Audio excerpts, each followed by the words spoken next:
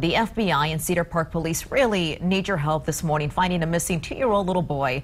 Police tell us they believe that he is in immediate danger. Take a moment to take a look at this picture of Colton Turner. Investigators determined the last time the boy was seen with people other than his mother was back in July.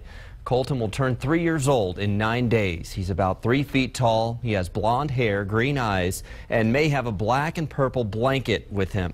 Cedar Park police tell us the mother, 20-year-old Megan Work, is in custody but is not being cooperative in the case. Investigators say she's been living out of her car for several months. Police say they found her Wednesday night, parked in front of a home in Cedar Park. They say she told them she last saw her son in Austin. They say at this point they'll charge her with abandoning and endangering a child. And here's the big issue investigators are having this morning about Colton's whereabouts. Her stories right now are really inconsistent, and that's why she's being interviewed by both us and the FBI working together.